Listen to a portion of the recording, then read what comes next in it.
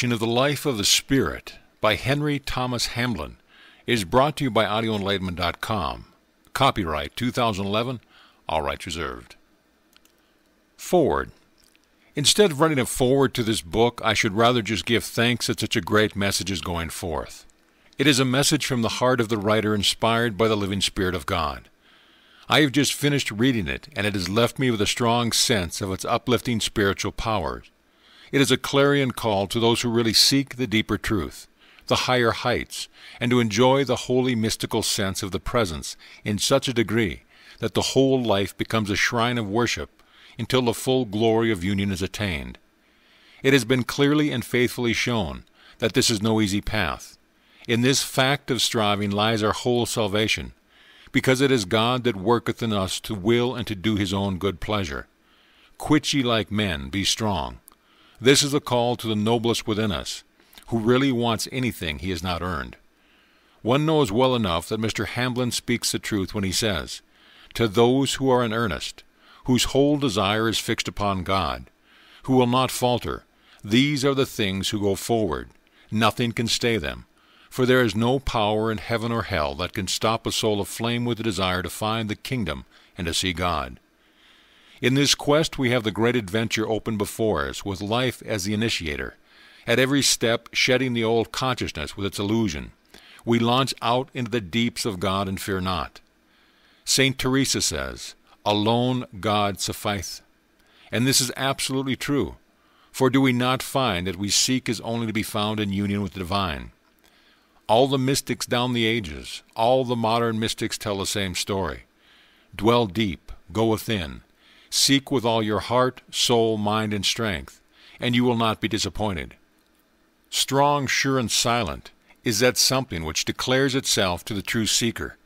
It is this sun of the soul which colors all the ordinary happenings of life with a golden glory, changing the gray to gold and bringing into every crisis light and wisdom, rest after weariness, rapture of bliss. The way home, as faithfully shown in this little book, may be through experiences which baffle and bewilder, but the goal is certain. There is no church large enough to contain this holy splendor. There is no creed possible to this sublime understanding. Only love can understand love, and only the God-like can attain to this God consciousness, filling all space and yet spaceless. We are all children of the Most High, made in his image and likeness. Mr. Hamblin says, "This gospel is so simple and yet so difficult. Only to love, this is all. We are here to give and not to get, to love, to serve, dropping self every moment of the day, so living that others may feel our love, our sympathy, our understanding, and the first door into the kingdom is opened unto us. Let us give all we have and all we are. This is our sacrifice, our joyful offering to life. Well, those who do this cannot write in words that love which is theirs." In this little book the many difficulties are met and dealt with in such a way that no one needing help can fail to receive it, and gather fresh inspiration from the deep wells of truth. They shall walk and not faint in a strength which is unfailing and close at hand. To some Christ, so long forgotten, arises from the depth of being with the gracious words, "Lovest thou me? I have loved thee with an everlasting love. Feed my sheep, help others." In these days of vague speculation and extraordinary cults, we turn with quiet peace to the unfailing stronghold of the eternal strength, to the all-sustaining life of God in his Christ, the sweet, pure, all-pervading Spirit. We know that this inexhaustible treasure has been available since the foundations of the world and will go on to the end of the ages. For each and all, above the changing creeds and many voices, thou remainest, and we are one with thee. To this holy union we turn with longing desire. It is the end of the quest. Every moment we delay or move on towards this wondrous deification, no one can hinder us but ourselves. Once fairly started, the pilgrim learns that every rebuff is a challenge. Go forward and may the vision splendid fire the imagination and fill the soul with positivity, for greater is he that is within all that is without. Mr. Hamblin has through much experience attained to this deeper knowledge of the infinite love, and a rare insight into the soul's deepest needs. How good it is to listen again to the sublime words, Learn of me, for I am meek and lowly. We cannot change the heart by any amount of thinking, but if we have made this sacrifice, the offering of our whole being to the Christ, the thoughts of the heart, which is the place of wisdom, flood the mind with purity and strength. It is at this juncture we join hands with those who are striving to mold the mind into deeper channels for the Supreme Mind to dominate and reveal its hidden treasure. But Christ is ever and always the doer. Thou hast set eternity in their heart. This is the true immortality and not the life physical. Although when we identify ourselves with the transcendent life, our whole being, mind, body, and estate, becomes regenerated by the redeeming power of the Christ nature within.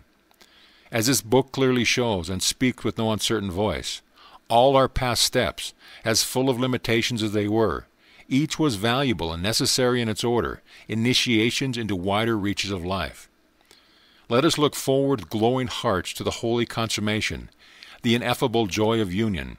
This is the apex of being, and with our hearts and minds set in this direction, we shall be led on from strength to strength, from glory to glory, until that which is perfect is come. Alice Mortley, writer of Christ in You. Introduction. This little work attempts to deal only with inner religion. In the spirit we can all become one, although on the surface we may not be able to agree at all. The kingdom of the Spirit is eternal and unchanging. Theology and doctrine change from age to age, but the inner spiritual reality is the same always. Now as in olden time, we can make contact with this inner world of kingdom and find God, and in Him be satisfied. Scientific discoveries threaten to overwhelm Christianity from time to time, but they make no difference to the inner kingdom. When science or the higher criticism has demolished everything, apparently, the mystic still contemplates the Supreme and walks with the Lord. Nothing has changed really. Everything essential is just the same. It is only the non-essentials that have been shuffled about somewhat. Quite recently there has been a great controversy about Darwinism. A school teacher in America was arraigned because he taught evolution. Most educated people in this country accept evolution as a matter of course, just as they accept the law of gravitation. Because of this, some think that Christianity has exploded, but nothing is altered in reality. It does not matter, even if it's the fashion to believe in evolution, for we can retire into the secret place of the Most High just the same. The earth is still the same, now that people believe it to be a globe, as it was when people thought the world was flat. The earth is not altered, it is only beliefs that change. The exterior part of religion does not matter much, although it is about this that people quarrel so bitterly. It is in its inner meaning and experience that are of importance. The end and object of religion is divine union. And if another soul attains to this blissful state by a different road from that which is the only one that can be used by us, let us be glad and praise God, instead of wasting our time explaining to Him that He is wrong and our way the only one. Let us all be broad-minded. Our Lord said, when speaking from the superconscious, wherein He realized that He was consciously indwelling the advanced souls in every nation and religion, "Other sheep I have, which are not of this fold." Let us be glad that this is so, and rejoice in that truth that can be found in so many different ways. Strange though it may seem to many, some people are afraid of what is going to become of them when divine union takes place. They are afraid that they will lose their personality or individuality. They argue if they get back to the Father like a drop of water returning to the ocean, they will be swallowed up and lose consciousness, so to speak. Nothing of that sort happens, of course. The consciousness is not lost, it expands. But this is a great mystery, and little can be said about it. But the following, taken from the writings of Dr. Rufus Jones, may prove helpful to some. There need be involved no loss of personality, no abandonment of selfhood. The self is not merged into a nameless absolute. Personality remains, but it is now a personality conscious of its divine environment, conscious that its life is God's life, a personality that chooses the will, the divine will, and that is conscious of its two sides or surfaces of expression. It all feels, then, as if there is around one a conscious ocean, an ocean of consciousness, with conscious inlets opening it all, one of which inlets constitutes yourself. The inlet on its shore side may have it, defined shape and margin, but on its seaward side it may open to the ocean and feel the influx of its tide and currents. The tides of that measureless expanse may sweep it to stir the shallow of the inlet. The inlet is in the ocean, and the ocean is in the inlet. May this little book help many pilgrims who are in the way to a deeper realization of God's presence and a more intimate fellowship with their Lord. Henry Thomas Hamblin. Chapter 1. Initiation. Not occult, but spiritual through daily experience. Let it be said at once that the writer does not claim to possess any knowledge of occult initiation. What he does know, however, is that life itself is a great initiator, and that all of us who have set upon the path are daily being tested and tried and prepared for higher service. Actually, life consists solely of a series of experiences, and it depends entirely upon how we deal with these experiences as to whether we make any progress along the path or not.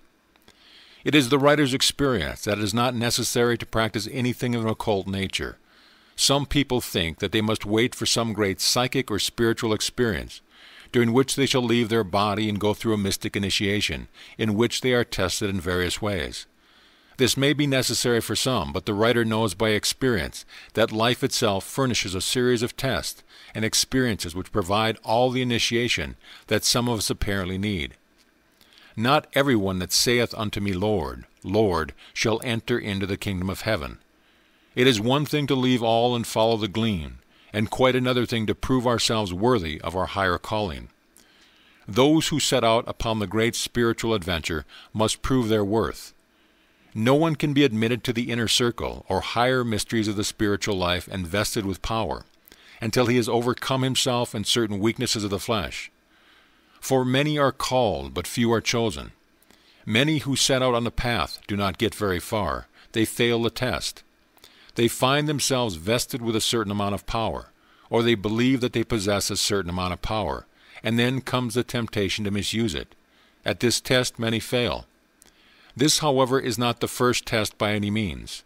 Upon the first starting upon the new life, there is great joy and uplifting. Everything goes smoothly, and the neophyte is apt to think that there is nothing easier than living the life of the Spirit. But before long the first test is met with. Everything appears to go wrong.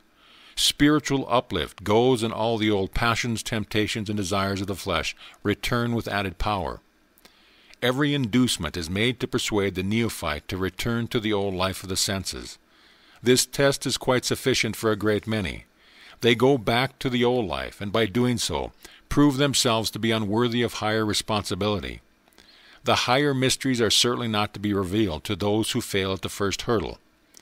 The first test safely passed through, the sun again comes, and the life is once more a joy. But old habits and passions still keep cropping up, and it is only by continually turning to the Spirit and drawing upon His inexhaustible power that they can be overcome. Apart from all these experiences connected with the overcoming of the lower nature and the old desires, it is found sooner or later that subtle tests are, from time to time, being brought to bear upon one. If they are not dealt with in the right way, if we refuse to learn their lessons, or if we shirk the experience that they bring, because it entails trusting ourselves more completely than ever before to the Spirit and pushing out into much deeper waters, then the tests are applied again and again until our lessons are learnt, and the weak point in our character built up and strengthened. When we have learned our lesson without a shadow of the doubt, the tests are removed and not before. When they are no longer necessary, these particular tests are removed forever, and we are advanced another step in the new life, greater power and responsibility being then given us. After a time of rest and preparation, we are next subjected to a series of tests more strenuous, searching, and subtle than previous ones. This is necessary, because as we advance, the tests have to be of a different character and quality. The tests applied to an archangel must of necessity be of a very different character from those applied to the human being. In every case, the tests are perfectly adapted to the individual soul. No one is tested or tempted beyond his powers. We can always overcome if we faithful to the light, refusing either to give way or to turn our backs to the light. We proceed by a series of steps, each step being preceded by a testing time. All this takes place as we pursue our ordinary everyday activities. End of chapter. Chapter 2. Initiation Continued.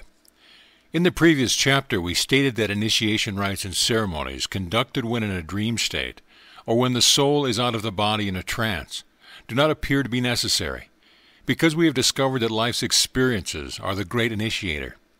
Since this was penned, it has been brought to our notice that we are far from being alone in this opinion, as many of those who are learned in the matters are of the opinion that initiation tests are not the real thing, but are symbolic only of the experiences through which the soul must pass in everyday life. This is interesting and may be helpful to many of our readers who have been looking forward to an elaborate and mystical initiation ceremony and series of tests, all the while being unaware that life itself is the great initiator, and that the daily round and common task provides us all with the tests that are necessary. It was a wonderful discovery to us when it was revealed to us by the Spirit that we are day by day being tested, and that our everyday life is nothing really in itself, but is a continuous trial, training, and experience, leading up to various stages of initiation. It came to us more or less as a shock, for we felt that we had come up against one of the really great things, besides which all earthly events and ambitions fade into insignificance. This discovery or revelation was of more importance than may appear to be the case to the reader who has not yet met with the same experience. It was important because it brought home to us with startling vividness the reality of the spiritual life. We knew then in a very real sense that we were really in the path and that invisible forces were guiding us and leading us on. It was also important to us because it was also revealed to us that we had managed to pass certain tests over which we thought we had failed. This gave renewed hope and confidence, for it showed us that in spite of apparent failure, by maintaining a steadfast mind and by keeping our face turned towards the light, refusing to be stampeded by failure and sin, and falling short of the divine ideal, we were winning through, not by any might of our own, but by the power of the Spirit. This proved to us that we had been proceeding along right lines. After years of failure, trying to fight evil in the lower nature, only to be worsted every time, we had come to the conclusion that the only way by which victory is possible is by turning to the Spirit, letting Him overcome for us. So long as we fight evil ourselves, we are bound to be defeated.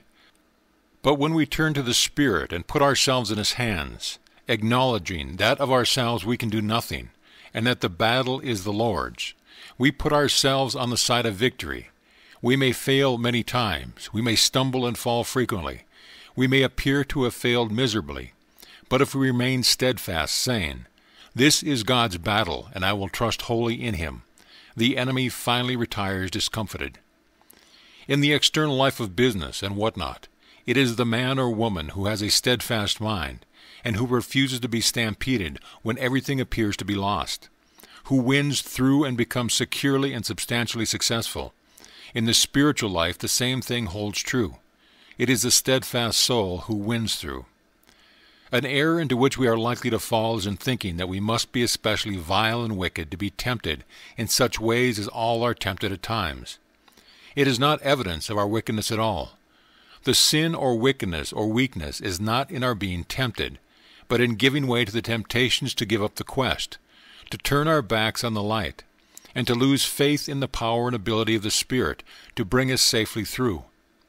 All these tests are necessary. They form part of our initiation.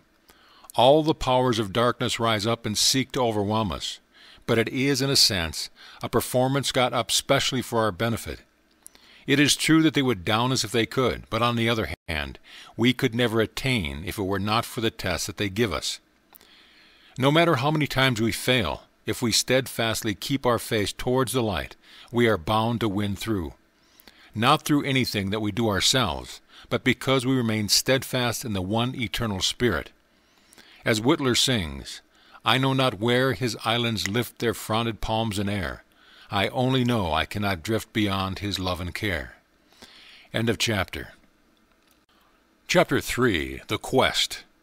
Because we are divine children of our Father, Father, Mother, Wisdom, Love, God, and because we, like the prodigal son, have left our Father's house to wander into a far country, our journey through time and space, which includes our life on this plane, in order to gain wisdom, there is each in us one of an unconquerable longing for home. Home. What blessed memories cling to this word. even though we think only of the earthly home as our youth.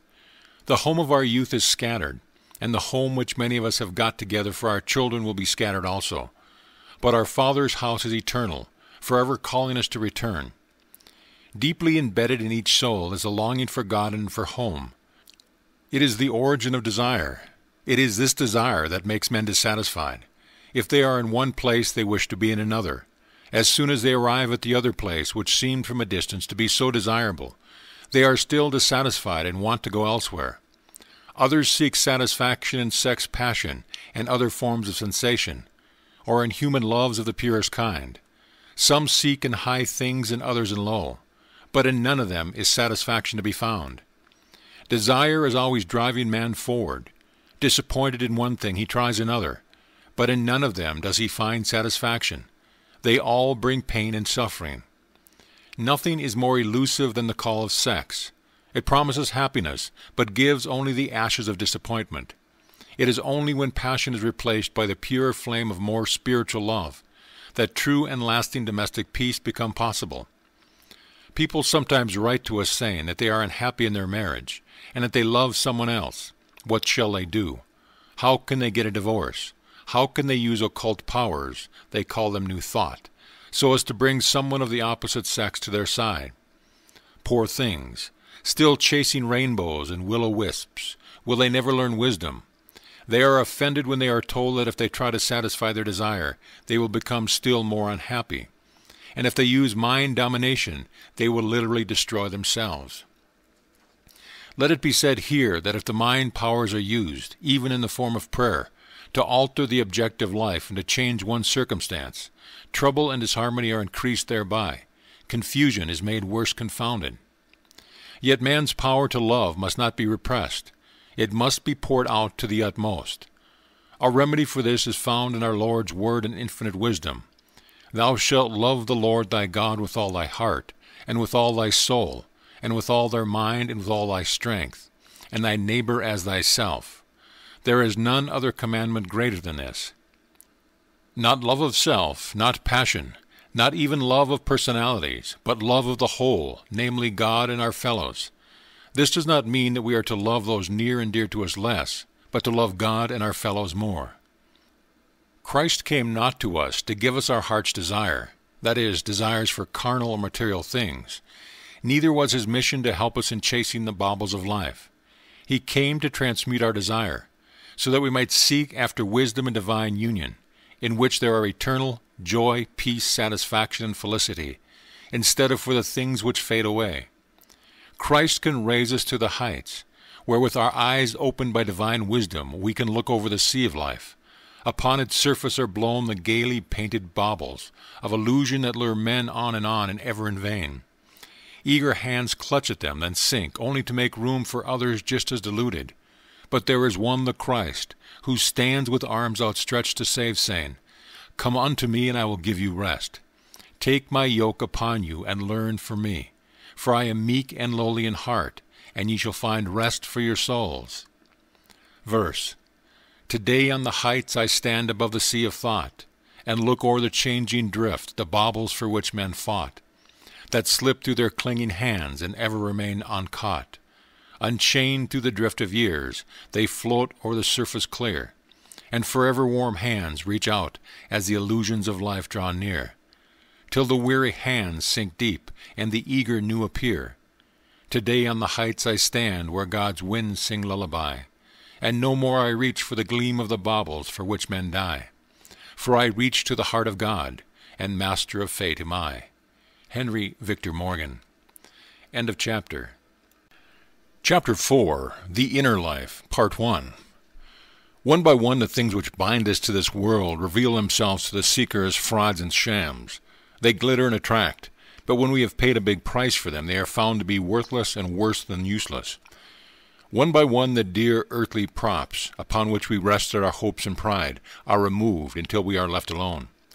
Alone with the fact that all earthly things fail to satisfy, that no human love or form can ever be held forever, that life itself is short, and its little tide ebbing fast. Change and decay in all around I see. O those who changest not, abide with me. If in the outward life all is change and decay, If life itself is short and transient, if death threatens to put an end to all things, where then is that which is permanent, real and satisfying, and the life that fades not away? This life is the inner life, God's eternal life, which can be possessed by the humble seeker, but which is not revealed to the proud and arrogant. Except ye be converted, and become as little children, ye shall not enter the kingdom of heaven. The kingdom of heaven is the inner life. The kingdom of God cometh not with observation, neither shall they say, Lo here or lo there. For behold, the kingdom of God is within you.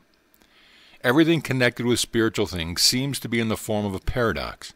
In order to find the real or inner life, the seeker has to lose or give up the only life of which he has any practical knowledge or experience. He that findeth his life shall lose it, and he that loseth his life for my sake shall find it. By giving up the external life and its vanities, we find the inner life of the Spirit, which is eternal. All life is wonderful. As we write this, we are seated in the garden, and a daddy longlegs, a light on a writing pad. He crawls over the paper as though to investigate the writing. What a wonderful piece of workmanship! What beautiful wings, what marvelous legs, yet how soon he dies. The daisies at our feet, how wonderful, yet how soon they fade. Wonderful, yes, beautiful. Yes, but where, oh where, is the life that fades not away? Beyond all changing forms we find a life that persists and repeats. This is God's life, but it is not the life we seek. For even this life, perpetual though it may appear to be, is not eternal.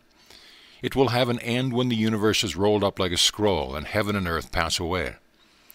Paradoxically, while God is the author of all life, and therefore in one sense all life is the life of God, yet the life that perishes is not, in another sense, God's life, in that God's eternal life transcends all lower forms of life.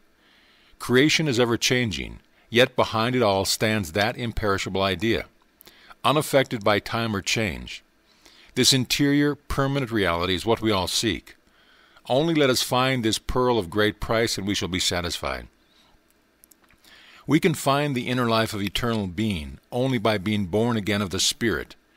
The Adam man is of the earth, earthy. The second man is the Lord from heaven. We have to become as little children before we can enter the kingdom of heaven and win the crown of life which fadeth not away. We have to lose all our craft and worldly wisdom, all our arrogance and pride, all our love of pomp, power, show, all envy, hate, malice, covetousness, all claim of ourselves to know anything, to be able to do anything, to be anything. In other words, we have to surrender our torch of life to Christ. O light that followest all my way, I yield my flickering torch to thee. When we lose our life in this way, we discover the larger life of God, the life which alone satisfies, the life which alone is eternal. We lose nothing in reality, although we must be willing to lose all. For Christ fans the feeble spark of our torch into his own glorious light, until Christ is all and in all. Then is Christ risen from the dead in us, and we are raised to immortality in him. Our Lord is coming again, not as a babe in weakness, but as a superdimensional being, Lord of heaven and earth, who is able to appear in a twinkling of an eye in power. It is only those who have cultivated the inner life, who will be glad at his appearance. And every eye shall see him, and they also which pierced him, and all kindreds of the earth shall wail because of him. End of chapter. Chapter 5, The Inner Life, Part 2. One could say much about the inner life which would be intelligible to only a small percentage of our readers. We shall therefore say what we have to say very simply indeed, confining ourselves to the elementary aspects of a very big and deep subject. By meditation, communion, and real prayer, it is possible to make contact with the secret source of life and being. If we do this daily, in addition to living the life, rendering service to others, and doing the will of our Father in heaven, we not only cultivate the spiritual life, but find also the real inner eternal life of God, or kingdom of heaven. It is unnecessary to possess occult knowledge, to develop psychic powers, to be able to leave the body and visit other planes, to go into trances, to use breathing exercise, to indulge in mystical ecstasy, to receive messages from the other side, or to practice any complicated methods of so-called development in order to find the inner life. All that we have to do is to follow the teaching of the Supreme Teacher, the Lord from heaven, outwardly manifested as Jesus Christ, and inwardly as the Christos, within in the soul, born not out of the will of the flesh, but of the Spirit from above. All complicated, wonderful, esoteric, psychic, occult, and secret practices can be put on one side. They are not only unnecessary, but they may lead out of the true path. The kingdom of God can be found simply through waiting upon God, finding the Christ within, bringing every thought and desire into captivity to Him, and by following the teaching of Jesus in our life and conduct. Through quiet prayer and meditation, the spiritual part of us becomes nourished and strengthened. The Christ child within grows according to the amount of spiritual nourishment. It receives through our quiet waiting upon God. Every time that we turn to the Divine Father, we draw strength from above. The Christ child within grows and expands until He makes entire charge of our life. Then the old self is obliterated, and we know it no more. Through prayer and meditation, by right thinking plus right living, an entire transformation takes place. The character becomes completely changed. We become new creatures, not after the likeness of the imperfect Adam, who is of the earth, earthy, but after the pattern of the perfect Christ, the Lord from heaven. The kingdom of heaven is not to be found, neither can the inner life be nourished by the feverish reading of many books, the attendance of lectures, the vain rushing after first this teacher and then that, nor by listening merely to fine sermons, but only by quiet waiting upon God in the secret place, and by living the Christ life day by day. But thou, when thou pray, enter into thy inner chamber, and having shut the door, pray to thy Father, which is in secret, and thy Father which seest in secret shall recompense him. By retiring into the quiet chamber of the soul, by shutting the door upon external things, and by communing with our spiritual Father, we touch the one source of all life, becoming quickened by the Spirit and filled with divine power. No one who does not practice this inner secret communion with his spiritual source can ever keep alive the flame of his inner life. Many start out upon the great quest with joy and enthusiasm, but comparatively few finish the course. So many fall by the wayside, they lose interest, become cold, and go back to the beggarly elements of the world. The reason is, in every case, that they neglect the inner communion with the Father in secret. They think that they can do without it. They think perhaps the public prayer will do instead, or that a few statements of truth repeated during the day will do just as well. These things, good and necessary though they be, can never take the place of the inner secret communion with the author of our being. Without the daily meeting with God in meditation, contemplation, and true prayer, the inner life languishes and dies. The one who is so enthusiastic over spiritual things goes back to the old life, but never to find either happiness or satisfaction again. One glimpse of the higher, richer, and fuller life of the Spirit, only one short experience of the power of the risen life of Christ, makes it impossible for us to ever be satisfied with the baubles of the world and the selfish pleasures of sin. No matter how madly we may plunge into pleasure, no matter how deeply we may drink of its intoxicating draught, we can never forget, the worm dieth not. Well do I remember, and every time I think of him, it gives my heart an ache. One who, with the writer years ago, publicly acknowledged himself to be a convert to Christianity, an avowed follower of Jesus Christ. No one can publicly confess the name of Jesus Christ as his Lord without receiving a blessing. But this man seemed to receive a double portion. I never remember seeing anyone so lifted up and exalted. His face glowed with the light of the Spirit. His voice was tremulous with joy as he told us that everything spoke to him of God. Even the leaves of the trees shouted aloud his name. But the uplift went, as it always does, and the man went down, as we all have to do, into the wilderness to be tempted. He neglected the secret place. He thought he could do without prayer. He lost touch with his divine source. His spiritual life became dried up and withered at the roots. In time he went back to the old life. Drink claimed him as a victim. But no matter how much he might drink, he was not happy. He was not happy even in his cups, but only quarrelsome. Finally he committed suicide. And when I think of that time when the voice of this beloved was heard even in the whispering of the trees, I could weep, and doubtless would do so, did I not believe that God is able to overrule everything for good. and to even save the poor soul out of its wretchedness and woe. When I heard the sad news of this tragic passing, I said, "There goes HTH, but for the grace of God." We are all backsliders, more or less, but God is able to save even to the utmost. Such a sad history as this only makes one the more anxious to warn all and sundry that the inner life can be cultivated, only to the extent that we wait upon God and commune with Him, as spirit with spirit, in the secret place. End of chapter. Chapter 6, The Inner Life, Part 3. If you want to know the way, ask the one who has traveled it, is a wise saying. If we would learn how to tread the path of attainment, we must go to the one who has successfully passed through it. Entrance to the kingdom of God is not to be found through a mere assent to creeds and dogmas. They may be true and sound enough, but they cannot save. If we are to learn how to climb the steep ascent to God, we must go to the one who has already climbed it, and has prepared the way for us. This one is Jesus Christ. By examining His life and living a life like it, and not only hearing or reading His saying, but doing them, thus become doers of the word and not hearers only, we find the inner secret path which admits us to eternal life, or the kingdom of God. About the teaching of Jesus we must speak later, but about what Jesus did, the most outstanding thing is our Lord's dependence upon prayer and communion with the unseen. Jesus did not attain to mastery over His human self and its weaknesses, the powers of darkness and the forces of nature by idle wishing.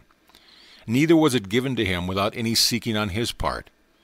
Having taken upon Himself all our weaknesses and limitations, our Lord had to win His way into the kingdom of the higher consciousness, in just the same way that we have to do it, by prayer, meditation, and communion with the unseen.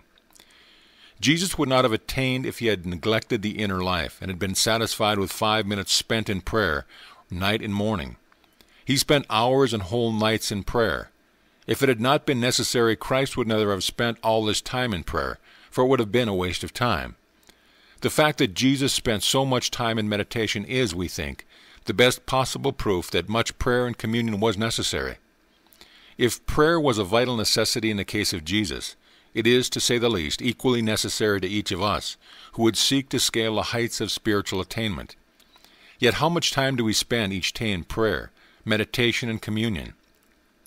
It is true that by making use of the mental law of association, it is possible to condense what might take hours of meditation into, say, half an hour. But how many are prepared to spend even that short space of time, night and morning, in the quiet place? Better a short time than none at all. Far better to spend only 5 minutes in real touch with our divine source than to neglect communion altogether. For this will save our spiritual life from entire extinction. But how much better to spend as much time as possible in the secret place, where, by making contact with our divine source, we draw upon inexhaustible fountains of life, wisdom, and prayer. Not enough time, the reader may say. It may seem so, but it is our experience that if we neglect meditation and prayer, either for sleep or work, we are the losers thereby. The extra sleep does us no good, and no more work seems to get done, while that which is done deteriorates in quality. On the other hand, if you go without sleep in order to prayer, we never miss it, or suffer any ill effects, while our work still gets done and done more easily, at the same time being of more value to others. End of chapter. Chapter 7, The Inner Life, Part 4. It does not matter how tangled up our life may be, nor how filled with disharmony and trouble, if we make daily use of the secret place for quiet meditation upon, and communion with, our divine source, everything will in time become harmoniously adjusted. Divine order is inherent and is the reality. The disorders of life are due to the violation of divine law, which causes a disturbance or rupture. This disturbance subsides when we cease producing it. We cease producing disharmony when we turn to God and meditate upon His divine perfection. The effect of meditation is to change us into the likeness of that upon which we meditate. It is easy to recognize one who practices daily meditation. The face is calm and spiritual, showing forth the fruits of the Spirit rather than the desires of the flesh. For the reason that we cease disturbing the divine order and violating divine law, and instead meditate upon the one source of harmony, the disorders of life cease. The inherent divine order appears of its own accord, as a natural consequence. It is only by the cultivation of the inner life that the outer life can be made harmonious, happy, and truly successful. All attempts at altering the external life by means of mind power, mental treatments, or even prayer only have the effect of making confusion worse confounded. It is a good many years since mental science and similar vogues started, and the adherents of those various cults are now to be numbered in millions. Yet the world is as diseased and discordant as ever. Such people have continually been making what they term demonstrations. As soon, however, as one demonstration has been made, it becomes necessary to make another, and so the weary business forever repeats itself. Through lack of wisdom, it is possible for one possessed of a certain amount of knowledge and power in prayer, or treatment, to go on making demonstration after demonstration, each one not in accordance with the divine plan of his life, until at last there is a terrible catastrophe which sweeps everything into ruins. Without wisdom we are far more likely to demonstrate that which is quite the wrong thing for us than which is the right. Consequently, the more demonstrations are made, the greater becomes the disorder of life. Contrast this unsatisfactory and futile method with that of true meditation upon God, the cause of all harmony, wholeness, and perfection. Or rather, who is these things, and the advantage of the latter is at once seen. By meditating upon God, finding Him in the secret place, the presence of the Most High, into which mortals who are sufficiently in earnest and pure in motive, and who can be trusted may enter, the inner life becomes harmoniously adjusted, so that it conforms to the divine order of the Spirit. The natural consequence of this being that the divine order and harmony become reflected in the external life. This does not mean that we are not to take our troubles and difficulties to God, but rather the reverse.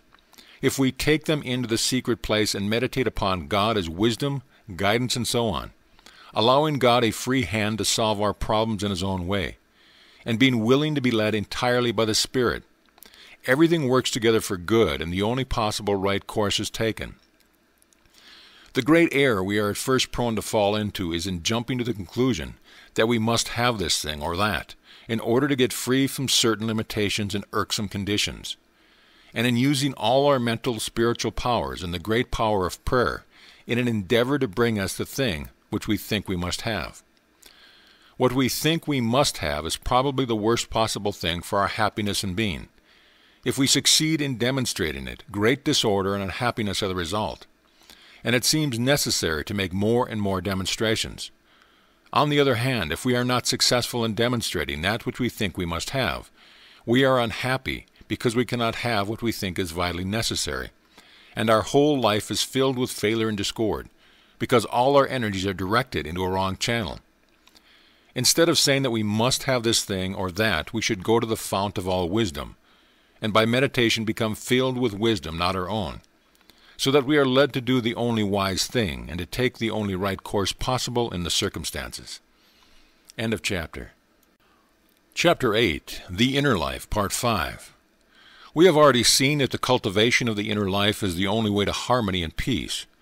But even of greater importance is the fact that without this, we can never overcome all the wars against our spiritual growth and progress.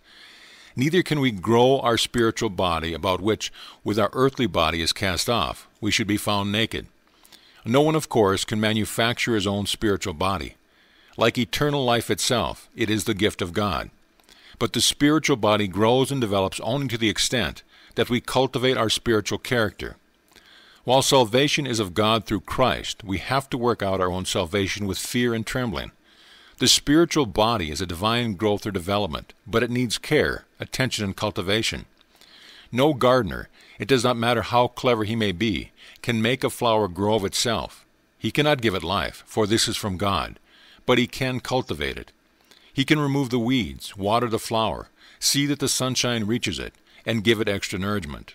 As a result of his care, a beautiful and healthy plant is produced, but the life and inherent beauty came from God. It is the same with our spiritual body. It is the gift of God, but it comes to us only as we cultivate the inner life.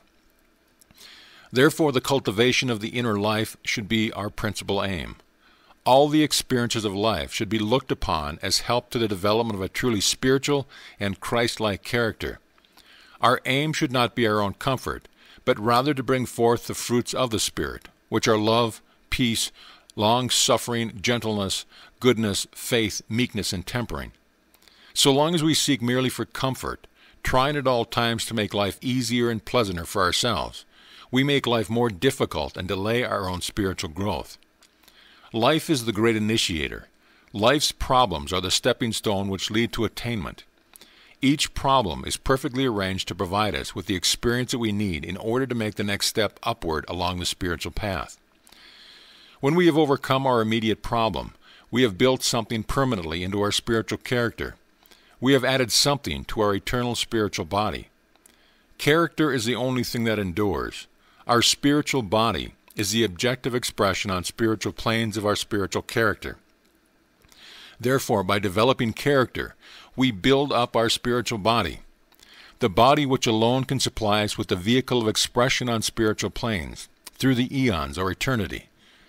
Problems and difficulties, then, instead of being looked upon as evil as a nuisance, must be met as friends who have come to help us into the kingdom of God, to the wedding feast, at which we have to wear the wedding garment, spiritual body. Whatever our problem, grief, perplexity, difficulty, or painful experience may be, it is the best thing for us at the time. Some lack of character within us is called into being, and we can get rid of the problem or difficulty only as we ourselves become inwardly changed. Our aim, then, when meeting difficulty, should not to be overcome in order to have a pleasant and enjoyable time again, but in order to develop the special quality of character that is demanded of us. Therefore, all problems and difficulties should be taken into the silence and spread out before God, so that the Spirit who is guiding us into our journey toward divine union can show us where we are wrong, what weakness must be overcome, or wrong attitude of mind changed. By looking upon life's experience as helps in the life of spiritual attainment, by seeking within for wisdom, by devoting a set time each day to meditation, by connecting ourselves up to the Spirit throughout the day by means of affirmations of truth, by these means we build up Christian character, thus preparing for our use the spiritual body, which is the gift of God. Nevertheless, that shall be the vehicle of expression for our use through the eons on celestial planes. End of chapter. Chapter 9. Tests. A reader in South Africa asks, why do these who set out to live the life of the Spirit meet before long with such setbacks and discouragements? It seems unfair that those who make no efforts to live a higher life are not opposed in this way, while those who try to do good and be good have to meet and overcome tests and trials. This has always been the case. There is only one path really, although each seeker of the kingdom may think that he is traveling a different one. For instance, the modern seeker, calling himself New Thought, Divine Science, or whatnot, may think that he is following a different, and let us whisper it, superior path to the traveled by, say, John Bunyan, but he is not. It is the same path, and in John Bunyan's Pilgrim Progress, you will find a description of all the difficulties and tests that the soul has to meet, written in some of the most charming and beautiful English that has ever been penned. And John Bunyan was an uneducated tinker. What proves that he is inspired by the Spirit when he wrote his immortal work?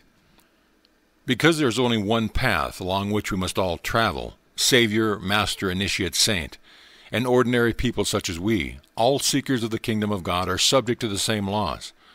The most modern thinker has to pass through precisely the same experience as did those of old. By no amount of thought power can anyone avoid a single test or experience. But by his steadfastness he can overcome where others of weaker resolve would fail. When we first set out on the path, having decided with a glad heart to give our whole life to God, and to make this search for the kingdom our principal aim, we go along very swimmingly for a time. We are intensely happy and lifted up. It seems so easy, too, tripping light-heartedly along the path in this way, without a cloud in the sky, rejoicing in the freedom and liberty of the Spirit. Old temptations seem to be left behind forever. Weakness appears to be overcome once and for all, while delightful spiritual influences seem to be attending our way. We sing with a glad heart the early part of the 23rd Psalm, but cannot understand the verse referring to the valley of the shadow. But after a time we come to our first hurdle. It is not to be such an easy thing as we imagined. The hurdle appears to be high for any human being to jump or even climb over. Here is a setback, no thoroughfare.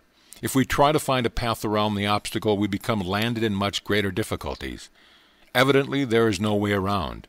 Either we must overcome the difficulty or go back to the place from which we have come. Which is it to be? To go on, even if it be possible, seems to lead to nothing but trouble, difficulty, darkness, and danger. Looking back, we can see the alluring lights of the city from which we came, the city of destruction. In the distance, we can hear sounds of revelry and the banging of doors. Here we are, out in the darkness of the cold night, with an apparently inseparable barrier in front of us. And beyond that, what? What is the use of trying to go on? Why not go back and be comfortable instead of suffering in this unpleasant way? Which is it to be? This is the first test. You all know the result. Those who are not in earnest, who are not fired by a resolve that no opposition can conquer, and a desire for the kingdom that no discouragement can quench, go back from whence they come. They have proved their unsuitability for the stern life of spiritual attainment, that they are not fit to scale the heights of God. For such let the incense of our prayers ascend, for they need all the help that we can give. But those who are in earnest, those whose whole desire is fixed upon God, who will not falter, who refuse to go back, and who are prepared to die in their tracks if necessary, rather than give up the quest, these are the ones who go forward. Nothing can stop them, for there is no power in heaven or hell that can stop a soul aflame with a desire to find the kingdom and to see God. When the test is completed, and the steadfastness of the aspiring soul proved, the obstacle melts away and the victorious march is resumed. And so we go on. Before each step forward there is a time of test and discipline, and it is well that it is so. End of chapter. Chapter 10. Love, the Magic Key. Love is life and hate is death. Shall we not choose the path of life? Love is the magic key that unlocks the door of heaven. We do not have to ask for love, but only to give it, to express it. Love is the supreme law of life. Guided by wisdom, it rules the universe. Every thought, every desire, every word, every emotion that is not love, of which is against love, or is out of harmony with the law of love, creates disorder, suffering, discord, ugliness, unhappiness, from which there is no escape. Whatsoever a man soweth, that shall he also reap. Nothing is truer than this, that we are mixed up with the disorder of our own sowing, that we cannot escape from it, except we make the supreme surrender to the law of love, and bring every thought, word, deed, and desire into captivity to it. We are so slow to learn. Our Lord came so long ago to teach us this wonderful gospel of love. But yet have we learned it? Have we surrendered to it? Have we obeyed it? Have the nations of the earth obeyed it? Alas, no. This gospel is so simple and yet so difficult. Only to love, that is all. 2,000 years of Christian teaching, and yet look at the nations today. So little love, but so much suspicion and hatred, jealousy and envy. Instead of following the Lord of love, have we not made him a scapegoat, by which we might save our miserable souls and get to heaven, no matter what might happen to others? No creed or dogma or theological theory, good and necessary though it may be, can never take the place of the complete surrender to and the sincere following of the Lord of love.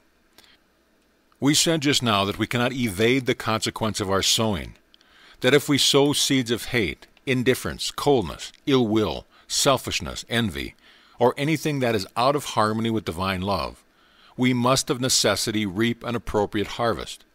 If a farmer sowed weeds instead of corn, no matter how much he may pray for the matter, the crop that he would reap would be weeds and not corn. In the same way, so long as we sow to the flesh, with its hates and lusts, we reap disharmony and corruption. When, however, we surrender to the Lord of love and follow him, no matter where he may lead, when we establish our life on the principle of love, when we obey to the uttermost the dictates of the law of love, we not only cease sowing seeds of suffering and discord, but also the divine order begins to manifest in our life and affairs. This is because we cease fighting against the trials, troubles, sufferings, and disciplines which have brought upon ourselves, and leave off rebelling against the sorrowful experience of life, which are the result of sin against love's law, and instead cooperate with life's experience, transmuting them so that they become a source of blessing instead of a curse or scourge. The path of attainment is the way of love. It is the path our Lord has trodden before us. We can but follow in his blessed footsteps, along the hallowed way of love and service, love to all, service to all, self being forgotten and left behind. End of chapter. Chapter 11. How to meet life's difficulties and perplexities. The spiritual life is beset with problems and difficulties. If a student is fairly advanced, his life is free from the disorder produced by wrong thinking and through acting against the harmony of the divine order. But he has to pass through a series of initiations, each one bringing him nearer to the heart of divine being. Pilgrims of the path are like children at school. They have to pass through examination after examination in order to test their fitness for promotion to a higher class. As Oliver Mercer says in her beautiful book, Life Transcendent, tests are to be fitted to each individual. No one would complain about his fiery ordeals did he but realize how necessary they are for him at a certain stage of unfoldment. We call our own initiation upon us by knocking at the door of a higher classroom. Impatiently we want to enter the bigger school of experience, but first we must show our certificate. We must prove that we have the ability to cope with life's small experiences before we are allowed to rush recklessly through new doors. Is anyone ready to sail the high seas when it fills him with terror to cross the sheltered harbor? Many, therefore, are the perplexities which come to the traveler along the path of spiritual attainment, and each one of them is necessary. Each experience is exactly the test that we require at the time in order to prepare us for what lies before us, to test our fitness or worthiness, and most important at all, to bring us a step nearer to the heart of being. One who has realized the great truth that life consists of a series of initiations, and that each experience is necessary and exactly suited for the needs of the moment, such never complains of life experience. He may not welcome difficult or perplexing circumstances with enthusiasm, but he never complains or finds fault.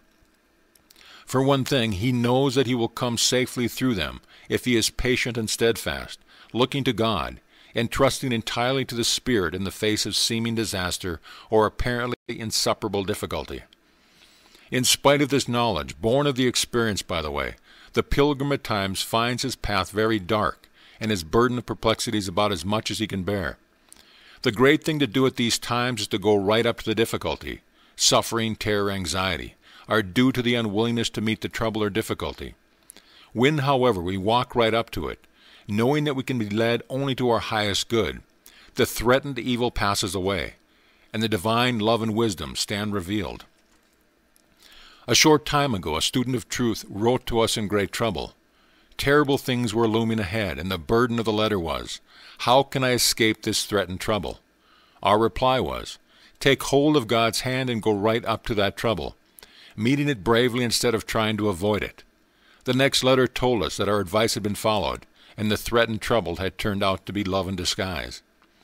This advice may sound absurdly simple, suitable only for Sunday school children, but we were able to offer it only because we had learned its truth through actual experience. At one time we are faced with a situation which filled us with dismay, if not actual terror. When, however, like a flash, we realized that we could be led only to that which is good, and when we surrender entirely to God, asking Him to lead us wherever He will, for wherever it may be, it could be only for our real and highest good. When this realization came to us, our trouble faded away, and rest and peace descended upon us, filling our soul with great thankfulness, joy, and peace. There is another object in perplexing and trying experiences, but this must be described in our next chapter. End of chapter. Chapter 12. Serving Others. While it is true that man may reduce the disorder of his own life almost to vanishing point by bringing his thoughts into harmony with truth, he yet may be mixed up with some troubles of others. Indeed, his great capacity to love and serve others may bring him experiences which would otherwise not be met. As a matter of fact, he does not want to avoid them, for the one idea of the advanced soul is to serve others and to deal faithfully day by day with the problems and experiences that life brings to him. His principal sorrow may not have anything to do with his own life, but may be concerned with the life of another. Someone whom he loves may be in trouble, or may be taking the wrong path in life. We all of us at some time have to pass through such experiences as these. The troubles of others may cause us more suffering than anything that could befall us personally. It is our privilege to know a saintly soul of a man, a clergyman, who bears on his own shoulders the troubles and grief of all his parishioners, who will allow him to share their sorrows. Whenever the wings of the dark angel cast their shadow over a home, there is a knock at the door.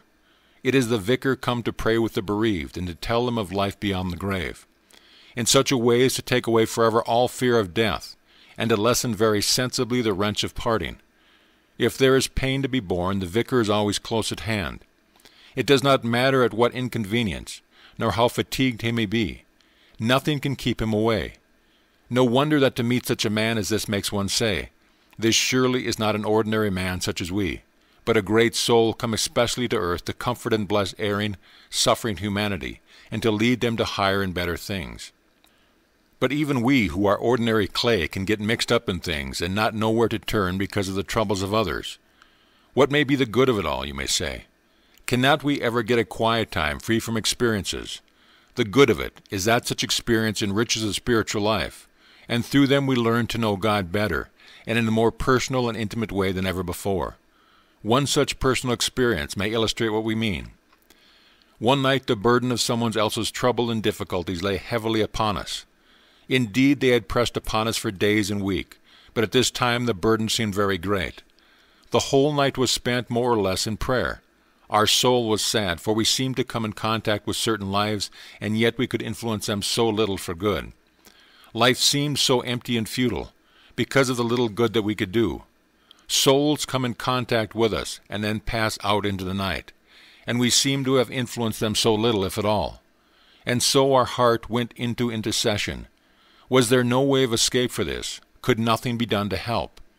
Then when it seemed that we had been humbled to the depths by a vision of our worthlessness and uselessness in the world, and of how far short we had fallen of what we ought to have been, when we had been grieved and saddened beyond words by what apparently lay before the one whose trouble we were mixed up with, so to speak, God gave a sign, a gracious word that brought peace to the soul.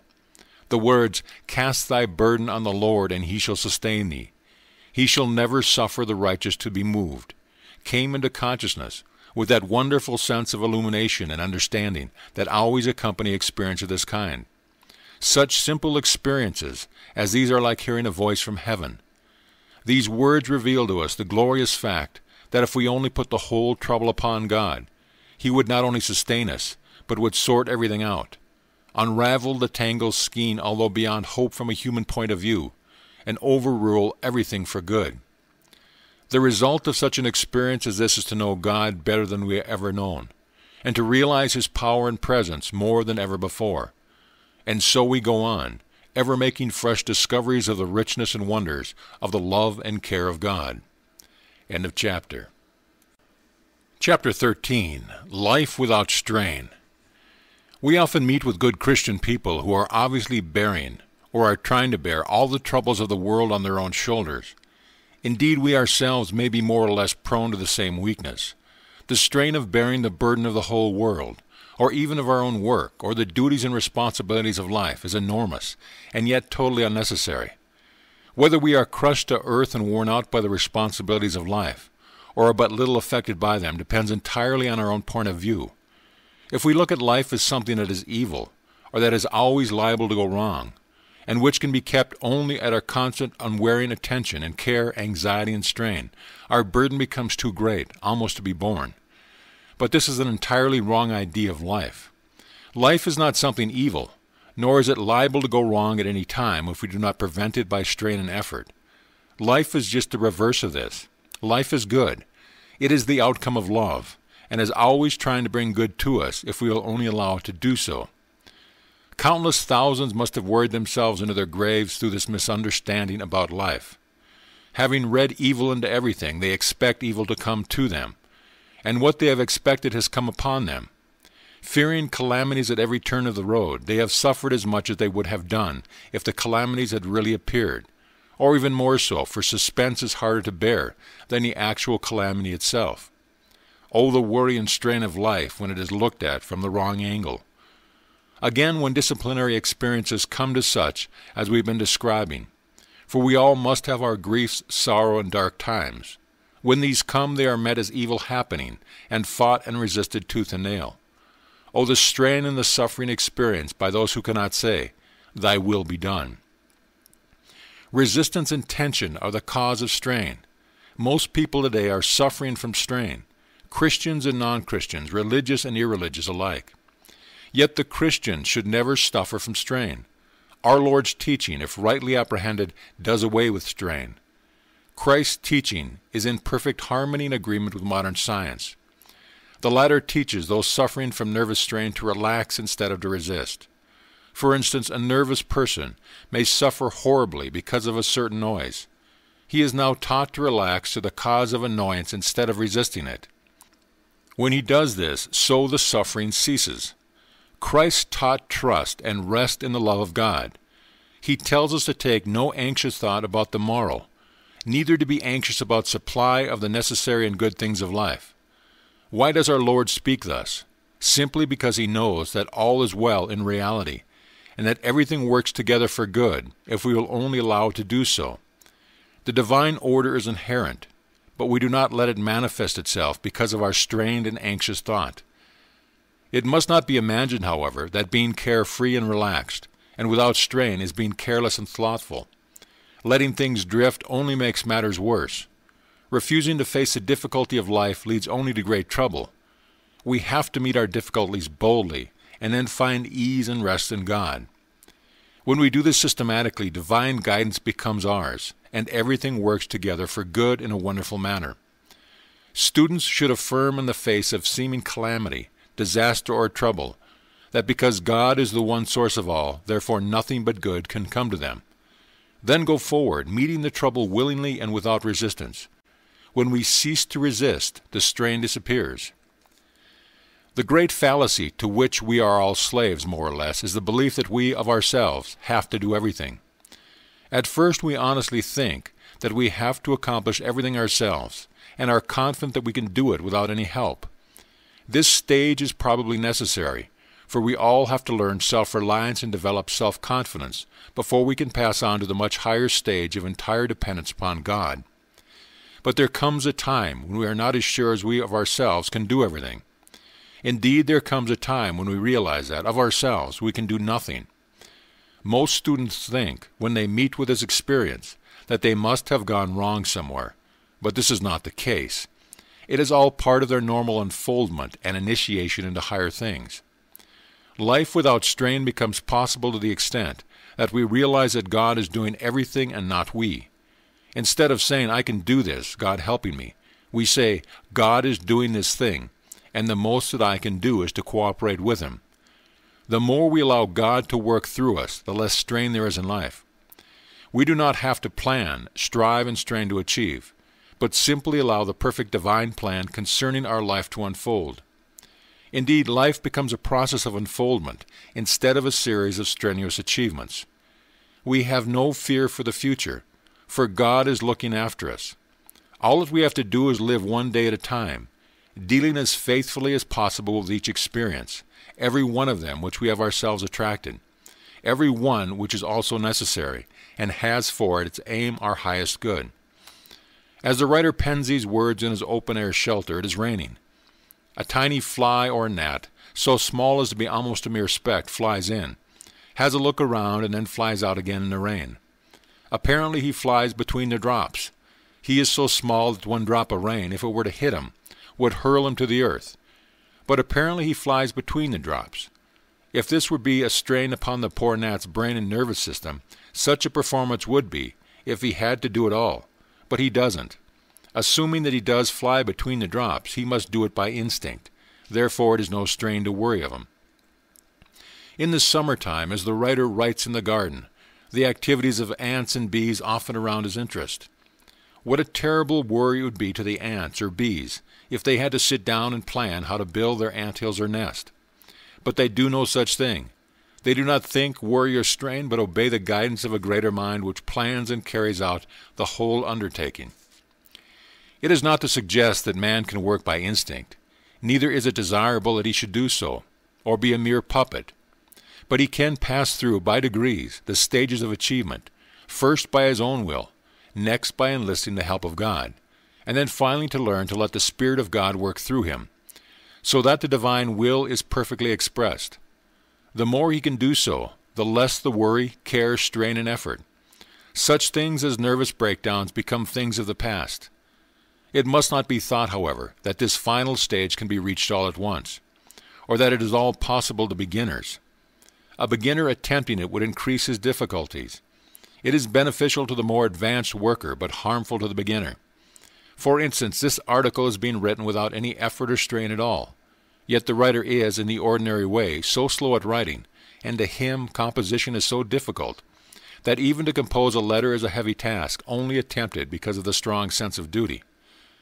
Again, because he realizes that he is being led by the Spirit, the writer does not have to worry over decisions. When we are led by the Spirit, all our decisions are right decisions. Therefore, there is no need to worry at all as to whether they are right or wrong. But again, we must warn beginners that this is not possible at first. If a beginner attempted this, he would probably lose all willpower and ability to make a decision. Another word of warning: being led by the Spirit of God is not being controlled by spirits. Therefore, we must first develop a strong and positive condition of mind and soul. We must be sure that we make ourselves receptive of God alone. The door must be closed firmly to all but God and Christ.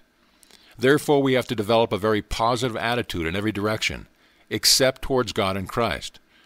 To Christ and Christ alone we can open ourselves completely, allowing Himself to possess us utterly and entirely.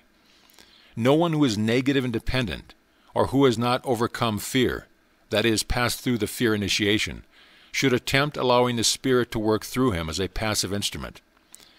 Let it be understood also that allowing God the Spirit to work through us is not to indulge in automatic writing or any similar dangerous practice. This is the very negation of the real thing. It is accomplished by becoming negative to the very forces and powers towards which we should be positive, and against which we should be as strong as a rock. Neither do we advocate the emptying of oneself and allowing just anything to fill us. To empty oneself negatively is a dangerous practice, and must be firmly avoided. Christ taught the carefree life, not the careless life, of utter dependence upon God. The more we enter into truth, the less care and strain there is in life. Our Lord said that He did not do the works, but the Father did them through Him. In the same way, we can allow the Spirit to guide us and to work through us without strain or fatigue on our part. But we must attain to this stage gradually and by degree. We must learn to know our Lord in an intimate and personal way by passing through certain experiences. These all come to us at the right time and in their natural sequence. There is a deep inner truth which is sometimes hinted at, but is never clearly and plainly expressed in words. It is a truth that is too deep for words or finite definitions. It has sometimes been spoken of as achievement without effort. The secret was known to Lawiy, and today is engaging some of the greatest minds. But they will never solve it through the intellect, but they may do so through intuition. Intuition belongs to the same order as the so-called achievement without effort. It no doubt belongs to the world of four dimensions, or rather the consciousness of four or many dimensions. It belongs to the same order of those happenings that we call miracles. What it really is so far beyond us to make our brain real if we attempt to understand it intellectually. Although we cannot understand it, we can, however, know it inwardly. By intuition or an inward spiritual revelation, we can know and make contact with that which is entirely beyond the greatest human intellect. For instance, a simple, unlearned person can know God and commune with Him inwardly through prayer. But what human intellect, no matter how profound, can understand Him? It is the same with the secret of effortless achievement. We may know how to use it and enjoy it, but we can never understand it intellectually. There is an inner divine order, which is the reality and is always present. Everything that is not reality has to disappear in the face of reality. As soon as we leave off striving and resisting, becoming sufficiently quiet and receptive, the divine order appears. It is the reality and must appear as soon as we become quiet enough. In quietness shall be your strength. Be still and know that I am God. There is an inner realm of quietness to which, when we are sufficiently advanced, we may penetrate. The one who wrote or dictated the 91st Psalm knew all about it.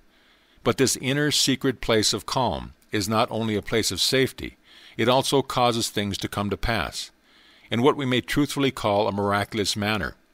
But miraculous we mean transcending ordinary physical and natural law. In order to make use of this unknown law or power, we first give up all effort, especially mental effort. When we are surrounded by every possible difficulty, trouble, complication, and confusion, if we give up our hopeless, fatiguing, wearying efforts, and sit down quietly and be still, thinking and knowing only God, letting everything else go utterly and completely, then absolute stillness comes to the soul, and the peace which passeth all understanding possesses our minds. All that we have to do is just to become still and know God. We have not to do anything else. All that is necessary is to let go so completely that our mind becomes as placid as a motionless lake. Just as when a lake is quiet, still, it reflects perfectly the surrounding beauty of all hill and sky, so also does our mind, and when perfectly calm, reflects the beauty, harmony, perfection, and order of the divine.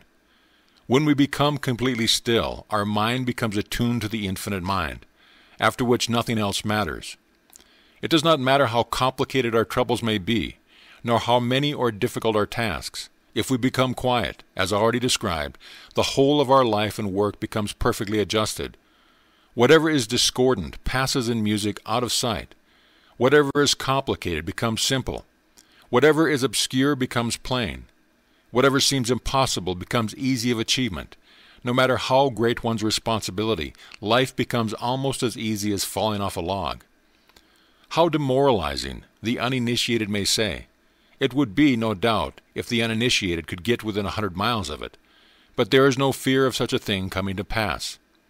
What we are speaking about has only apparently been known in the past, to the most advanced souls of the race, and there is even now no danger of beginners ever being able to use it. It is probably the most difficult thing in the spiritual life to enter the inner stillness, in which we make actual contact with God. By the time that we can practice this most difficult art, we are incapable of being demoralized by it. The scepter of power is not given to the uninitiated, neither are the mysteries of the kingdom of God revealed unto the neophyte. Apart from this, it is so difficult, in one sense, to find this inner place of calm, and become sufficiently quiet to be attuned to it, that all who are not sufficiently advanced would far rather go on toiling and struggling, even though hopelessly, rather than attempt it. We said just now that to be quiet and still, simply sitting and resting passively in the divine light and presence, letting everything go, is probably the most difficult thing in the spiritual life. It is difficult because we feel that something must be done. We feel that if we do not pray or strive for this, that or the other thing, or for this loved one or that person and so on, they will suffer, or something will go wrong. We have to give up this finite idea entirely. Nothing of the kind is necessary. All that we have to do is to let go completely and know God. All sorts of cares and anxieties may claw at us, attempting to gain our attention, and numberless fears assail us. But they must all be brushed aside, everything must be let go, until at last we are perfectly quiet and still in divine presence. When once we are able to relax in this way and be quiet, still, and free, and severed from everything, then the miraculous can happen, and the apparently impossible be brought to pass. The spiritual life is one long series of paradoxes, and this is one of them. The most difficult thing in the world is to be still, yet it makes life simple and easy. It removes all its cares, solves all its problems, and takes away all its fears, relaxes all its strain. Be still and know that I am God. Appendix. It should be pointed out to beginners that the quietness which is spoken of in the foregoing chapters is not a negative passivity, but is the result of a reaching up to God. To sink down into a negative, passive state is to descend to the astral plane, and this is accompanied by certain dangers. This wrong quietness must be avoided at all cost. In prayer and meditation, the heart and mind must be lifted up until a point of contact with the divine is reached, and then the quietness should be practiced. This is being still and knowing God. The negative form, on the other hand, is being still and contacting Hades. The stillness of the inner presence is not stagnation, but is the stillness of unimpeded activity. Example, a wheel when revolved rapidly appears to be motionless. End of chapter. Chapter 14, The Way of Life. What is our Lord's teaching, or what is the message that he bears to men? Our Lord came not only to reveal God to us as love, but also to tell us of the kingdom and to help us find it and enter into it. The kingdom. What is this kingdom of God or heaven? Is it the discovery of inward powers, as our New Thought friends teach or infer? No. Is it the attainment to immortality in the flesh? No. Is it some place where which can be found by dying? No. Is it immortality and eternal life? No. The kingdom is something far greater. It transcends them all, even eternal life. The kingdom of God is so great it cannot be described at all, and the more we try to do so, the more inadequate our words become. Yet we must endeavor to say something about it in the hope that it may direct our readers' thoughts into the way of life, wherein they will have revealed to them by the Spirit the great secrets of the ages. The kingdom of God or heaven is divine union, nothing less. How can we speak about anything so sacred, so wonderful, so sublime, except with bated breath? It is true, although so impossibly wonderful, nothing less than at one-ment with God, mystically spoken of as being sons of God, joint heirs with Jesus Christ. So our blessed Lord, who belonged to this kingdom, and who forever was its glorious King, came to seek and save them that were and are lost. He came to conduct us into his own kingdom of union with God. Our Lord is still with us to help and sustain by his Spirit. He is transcendent in heaven, yet he is immanent with us. Bless his name. The kingdom of God is the kingdom of the Spirit. It is entirely different from the kingdom of the world. The temporal kingdom can never be the spiritual kingdom. Because of this the beloved John wrote, "Love not the world, neither the things that are in this world. If any man love the world, the love of the Father is not in him. For all that is in the world, the lust of the flesh, and the lust of the eyes, and the pride of the life, is not of the Father, but is of the world. And the world passeth away, and the lust thereof. But he that doeth the will of God abideth forever." The kingdom of the Spirit can be entered only by those who are lovers of the Spirit. In the Spirit we are all lovers, all brothers, lovers of God, of one another, of our fellow men, even though they be our persecutors and slanderers. In the Spirit we will speak the same language, although outwardly we may differ as the poles as regards religious belief or doctrine. In the Spirit we are all one. How precious and wonderful is our Lord's teaching! How rich the treasure that he has to offer! It is the pearl of great price, the hidden treasure, the lost piece of silver. Those who are in search of it give up everything in order that they may acquire this greatest treasure of heaven. They leave what they are doing, their ambitions, the baubles of life, worldly fame and glory, in order to search diligently until they find that which is precious above rubies. How then can the kingdom of heaven be found? Simply by following the teachings of our blessed Lord. Like the prodigal son, we get disgusted with the husks of the life of the world and senses. Pleasures become as ashes. Sensation brings only satiation and regret. Then, like the prodigal, we arise to go to our Father, to confess our own unworthiness. "Father, I have sinned, and am no more worthy to be called thy son," is the burden of our cry. And when we are yet a great way off, our Father meets us, forgives us, and admits us to his own house. But it is a long journey back. We can be admitted only when we have become entirely at one with the Father's will. "Not every one," said Jesus, "which saith unto me, Lord, Lord, shall enter into the kingdom of heaven, but he that doeth the will of my Father which is in heaven. Neither will belief in dogma or doctrine obtain us entrance, for said the Lord, Whosoever heareth these saying of mine, and doeth them, I will liken him unto a wise man, which built his house upon a rock. And the rains descended, and the floods came, and the wind blew, and beat upon the house, and it fell not, for it was founded upon a rock." In order to find the kingdom, we have to put into practice our Lord's teaching, and to follow him all the way. Not easy, you say? No, but blessed beyond description. Think of it. The Lord of life says, "Come unto me, all ye that labor and are heavy laden, and I will give you rest. Take my yoke upon you, and learn of me. For I am meek and lowly in heart, and ye shall find rest unto your soul." Our blessed Lord, King of high heaven and of all earth, gives us this loving invitation. We say, it is very difficult, and is so from a human standpoint, but not if we are swallowed up by love. "For my yoke is easy," says our Lord, "and my burden is light." In order to find the kingdom, we have to forsake all and follow our Lord. We still continue in this world, but we are not of it. This is a spiritual and mystic separation. It does not mean that we are all to sell up and give the proceeds away and live in a monastery, but rather to be different entirely within, loving only the things of the Spirit, instead of those of the world and the flesh.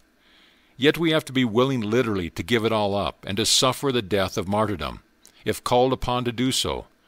We become non-attached to things and personalities, and at one with the Spirit.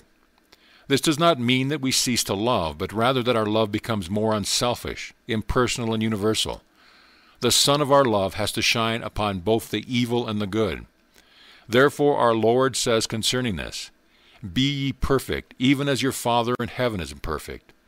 And the whole of our life has to be dictated by love. We have to love all, even our enemies and slanderers. We have to forgive freely those who try to injure us and hurt us. It is only as we forgive others that we enter into forgiveness ourselves. For if ye forgive men their trespasses, your heavenly Father will also forgive you. But if ye forgive not men their trespasses, neither will your Father forgive your trespasses. We must be the humblest on the earth. We must possess no vain pride, but we must take the lowest seat on the table. We must not retaliate when ill-treated, but must be prepared to give up our life if necessary for God. We have to leave off sinning in word, thought, and deed. Our Lord delivers us from all sin, if we only rely entirely upon His Spirit. We have to give up all sin if we are to enter the kingdom. Our Lord came to deliver us from sin and the power of sin, so that we should sin no more. But all this is only the groundwork or the beginning. We have to follow our Lord into the wilderness to be tempted, just the same as He. And because He conquered and was without sin, so also is it possible for us to overcome, in the strength of the Spirit and through no power of our own. And this brings us to the kernel of the whole teaching, doing the will of God our Father, even as our Father carried out His Father's will, because this is one of the stock phrases of organized religion. Doing the will of God may become nothing but a pious platitude to us, yet in it the deep secret of all attainment. What do we mean by doing the will of God? God has a most wise plan concerning the life of each one of us. This plan is both wonderful and glorious, and if we will only fall in with it, harmony and peace becomes ours, and happiness and joy to an almost unbelievable extent. We do not have to plan our life, it is already planned for us. This may be a cause of stumbling to beginners, but when we become more advanced then we realize that God has a wonderful plan concerning our life, and that the best thing we can do is to fall in with it. Obviously there can be no harmony until we do. Our life is perfect as planned by our Father. It can become perfect in expression only as we allow God's plan to manifest. We have not to perfect our life. We have only to allow God's perfect plan to be carried out in every action of our life. Probably the greatest event in our spiritual experience is when we learn to say with Cardinal Newman, "I was not ever thus, nor prayed that thou shouldst lead me on. I love to choose and see my path, but now lead thou me on." And again in the first verse, "Keep thou my feet. I do not ask to see thy distant scene, one step enough for me." The spiritual life is one long series of surrendering to the will of God and non-resistance to so-called evil. Because our life is planned by God, it is therefore good, and all experiences are helps on the way. It is a great day for us when we realize that nothing can come to us that is not good, and that all the experiences of life are spiritual, designed by infinite wisdom and love to help us on our heavenly pathway. Because our life is planned by God and therefore good, it is obvious that we must meet its discipline and so-called evil experiences with non-resistance, with cooperation instead of antagonism. When apparent evil comes upon us, when unwelcome changes come into our life, or when its foundations seem crumbling beneath our feet and the dearest earthly props are taken away, then it is that we feel tempted to resist and look upon life and its experience as evil. But it is not so. It is simply infinite wisdom and love leading us to something that is better. At such times it is usual to pray to God for deliverance. As soon as trouble appears, we commence to pray for it to be taken away. That is if we do not know better. Thus I have known a person to be in Australia, praying frantically to be taken to England, and at the same time for a person in England to be praying just as energetically to be taken to Australia. Both were trying their hardest, without knowing it, to increase the disorder of their respective lives. They were both led astray by the assumption that there was something wrong which therefore must be put right. They did not know that we are all led by the Spirit, and that just as the right time we are taken to the right place where our right work awaits us. There is no conflict in the Spirit. When the time is ripe and all things are ready, the way is opened for us, easily, smoothly, and harmoniously, everything falling into its right place, like well-oiled machinery. All things are always working together for good. When apparent evil comes upon us, we should say, "What good is it that the Lord is revealing now?" If we do this, we will find that all is well and all is love. While it is helpful for beginners to pray for God to deliverance, because all forms of prayer are beneficial, and a more advanced form of prayer is not yet possible to them, yet for the more advanced seeker there is obviously only one type of prayer for him, and that is, "Lead thou me on," or "Father, not my will, but thine will be done." God alone knows the way. God alone leads us in the right path. God alone can bring us into perfect harmony and peace. Yes, this is the only way to knowledge, the kingdom, to surrender completely to the will of our Father, to be led entirely by the Spirit, to give up ourselves and all that we have and are to God, to live only as love dictates, to resist not evil, but to overcome by good. This is the way of joy and peace and harmony and true content. It is the only path that leads to the satisfaction and the deep hunger of the soul. End of chapter. Chapter 19. The Law of Sacrifice. There is a golden thread which runs through all the history of mankind and through all our lives. This golden thread, if followed to the end, leads to the kingdom of heaven. This golden thread is a law of sacrifice. It is only through sacrifice that the lower can be raised to the higher. It is only through sacrifice that fallen creation and mankind can be restored to the harmony and perfection foretold so beautifully by Isaiah. The wolf shall dwell with the lamb, and the leopard shall lie down with the kid, and the calf and the young lion and the fatling together, and a little child shall lead them. And the cow and the bear shall feed, their young ones shall lie down together, and the lion shall eat straw like the ox. And the sucking child shall play on the hole of the asp, and the weaned child shall put his hand on the cockatrice den. They shall not hurt or destroy in all my holy mountain, for the earth shall be full of knowledge of the Lord, as the waters cover the sea. That which is down and cannot rise itself up by itself, it needs help, and this can come only through sacrifice. The lower animals will sacrifice themselves without hesitation in order to save their young from destruction. Human parents give up their all very often for the sake of their children. Those who preach, teach, and write upon spiritual subjects, so as really to help others, must develop such a degree of sensitiveness, in order to catch the vibration of the Spirit, as to make them suffer in a way of which others have no conception. But if they are to help others, they must suffer. It is the law of sacrifice. We have to follow our beloved Lord all the way, even to Gethsemane and Calvary. Each one finds his Gethsemane. Each one has to give himself a willing sacrifice for others. Ah, yes, the love so amazing, so divine, that poured out itself on Calvary, and which broke our stubborn wills, winning us for heaven, must find its echo in our hearts and life. Greater love hath no man than this, that a man lay down his life for his friend. All mankind are our brothers, and for them we must willingly give ourselves. The way of life is the way of the cross. We must take up our cross and follow our Lord, bearing his reproach. We must take his yoke upon us and learn of him, who is the meek and lowly in heart, if we are to find rest for our souls. By self-sacrifice, by crucifying the self, by pouring out our love upon all men, by loving God with our whole heart, mind, soul, and strength, by surrendering to the will of God, by non-resistance of evil, and by being led entirely by the Spirit, we find our feet firmly planted in the way of peace. Then sometimes God in his mercy draws the veil aside, so that we enter into the wondrous harmony wherein we seem to rest and recline upon billows or clouds of eternal love. End of chapter. End of book. This audio presentation of the Life of the Spirit by Henry Thomas Hamblin has been brought to you by audioenlightenment.com.